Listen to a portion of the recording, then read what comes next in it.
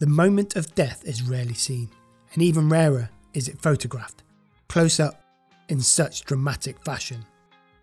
This photo, known as the death of a loyalist militiaman, or simply the falling soldier, was taken in 1936 during the Spanish Civil War by legendary war photographer Robert Capa. There's no arguing that it's a striking image, but is everything as it seems?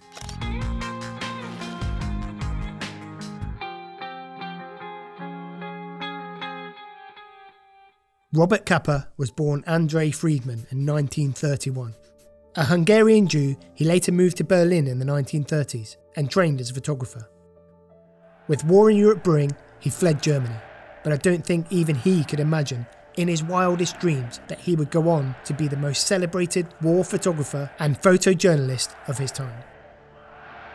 By 1936, only 22 years old, having changed his name to Capa, he found himself in Spain, covering the events of the Spanish Civil War. He was accompanied by another photographer, Gerda Taro. So, what makes this so special? These days, we're used to seeing images of conflict from all over the world. We often see them live, as events unfold and from different viewpoints. But the Spanish Civil War was in a different era.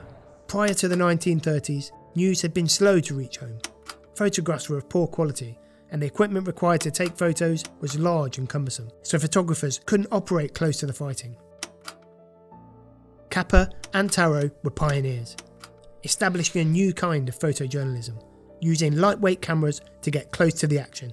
And photo magazines, such as View and Life, were creating a market for newsworthy images.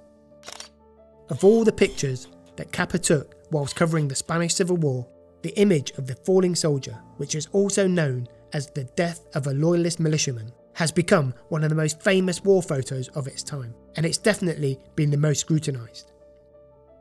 The image is reported to have been taken on the 5th of September 1936 at Cerro Muriano, near the Cordoba front. It was first published in View magazine and later in Life magazine with the caption, "A Spanish soldier the instant he is dropped by a bullet through the head." Capa himself spoke about the image in a radio interview in October 1947. So the fourth time I just kind of put my camera above my head and even didn't look and clicked a picture when they moved over the trench. The publication of that picture launched the career of Capa, and it became a symbol of the struggle against fascism. But there's suspicion around the validity of the now famous image, with many people suggesting it was staged. Since the 1970s, there have been significant doubts about its authenticity due to its location, the identity of its subject, and the discovery of staged photos that were taken at the same time and place.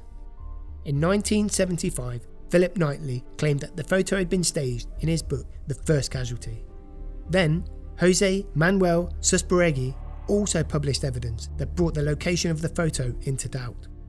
He claimed that by comparing the image with the others taken at the same time by Capa and his partner Gerda Taro, that the image, whether it was genuine or staged when it was taken, was not taken at Cerro Muriano, where Capa claimed, but was taken near the town of Espejo, approximately 35 miles away from the fighting at the front. That by itself is not enough to rule out the validity of the image. At this time, photographers and journalists were kept well back from the front lines. They moved around a lot in the rear areas, often asking soldiers to pose for images or to conduct some drills so they could capture some action. In the other images, a group of loyalist militia are seen posing for the camera and conducting drills around a system of trenches. I previously mentioned that this was common practice at the time. The way the surrounding pictures have been taken suggests they're not taken in the heat of battle. I've been in the heat of battle a few times, including at the wrong end of incoming machine gun fire, and it's definitely not advised to pose for a group photo. A common theory about the photo is that as the militiamen were drilling for the benefit of the photographers, that a sniper picked off the militiamen.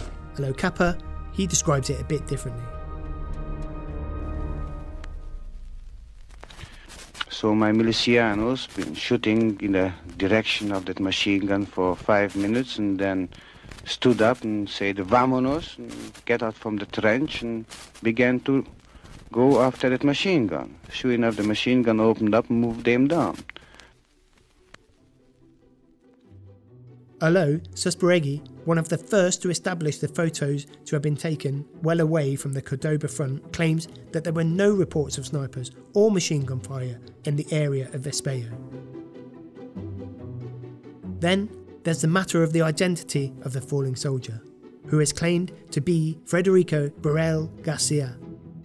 There are reports of that person being killed in the war, near Cerro Muriano, but the reports of his death describe the area as being wooded and that he was shot and killed whilst taking cover behind a tree.